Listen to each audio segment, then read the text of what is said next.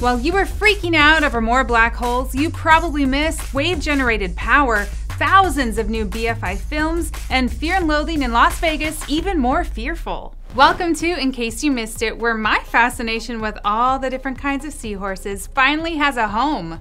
No, it doesn't. Oh, never mind.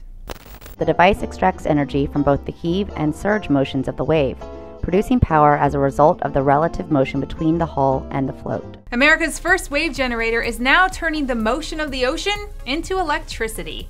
The U.S. Navy and Oregon-based Northwest Energy Innovations teamed up to develop the 45-ton device called Azura. And because they're not idiots, they put it in Hawaii, 'cause free vacay.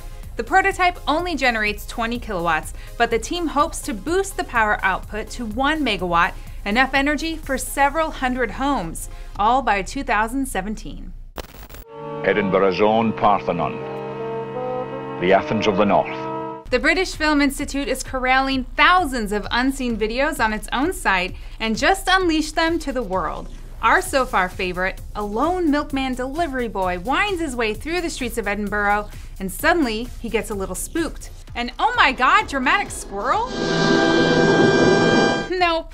It's Sean Connery narrating and starring in a film promoting Edinburgh from the 80s. I left school at 13.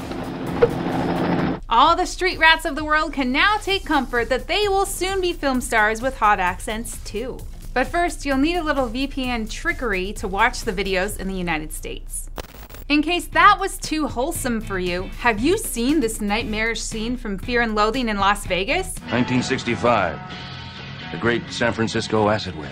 It has Google's artificial neural network code applied to it. Google's program is usually used to identify and categorize photos using a network of artificial neurons. However, a website called Deep Neural Net Dreams, and that just sounds wrong, got all freaky with it and used the code to ask the AI to distort the image using the neural network.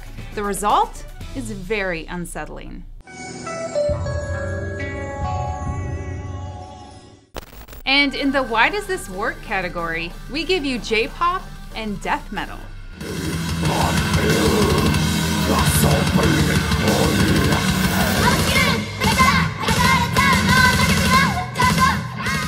And I think that was plenty of weird stuff. See you tomorrow.